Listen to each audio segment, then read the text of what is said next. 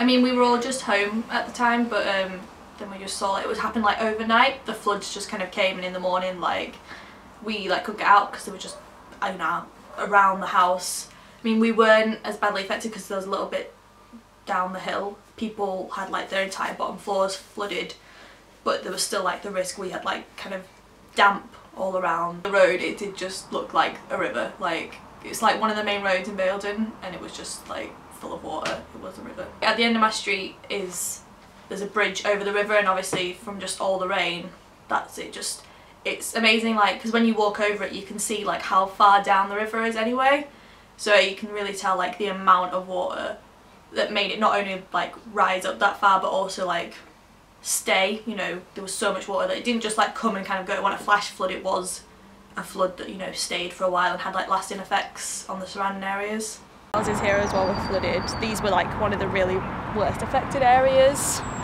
Obviously you can see we were just a little bit higher, but all Coach Road, all down here. Again, like this field was completely bogged out. I think these people had to like move to different houses for a while, so there was a lot of community help for the people around here, a lot like worse affected. A few of my friends were affected, but it wasn't so much people I knew, just, you know, people you're more friends with on Facebook, because a lot of my friends live in Upper Basildon, so they were all like, oh Sian, are you alright? And I was like, not really, but I saw quite a few people with like, you know, fully like, you know, the water had come into our house. We were lucky, we were just trapped, but at least it hadn't like ruined our carpets.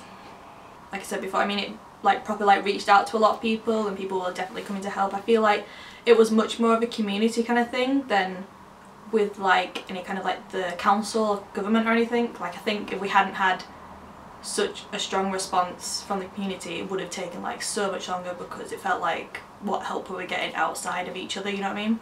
I feel like people are definitely always friendly up north anyway, and especially with like everything that happened, I think it like really showed like, you know, like proper Yorkshire spirit. Like everyone was like dead keen to help each other out, and I guess, yeah, again, even if like people couldn't help like physically, you know, they were still offering to help. You know, like, there's lots of pages on Facebook being like, oh, community get-togethers to raise money, you know, rather than actually doing the manual labour to like remove the flood. Like lots of people were getting involved to still help, like try what they could. Basildon wasn't even one of the worst affected places, but it was still like, it was quite like traumatic for a lot of people that lived here, I guess, especially being like the holiday season just after Christmas, and a lot of people I know were like visiting family or had family visiting, and then obviously people were stranded, so it was pretty traumatic, but obviously not as bad as some places had it, but still, obviously, you know, you don't hear about these things happening in the south.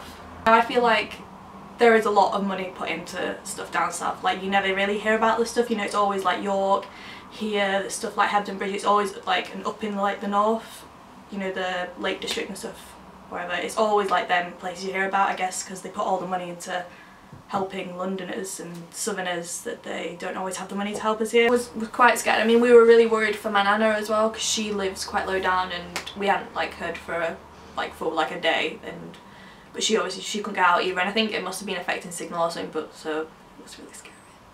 I am really worried it's gonna happen again, and like this time way worse.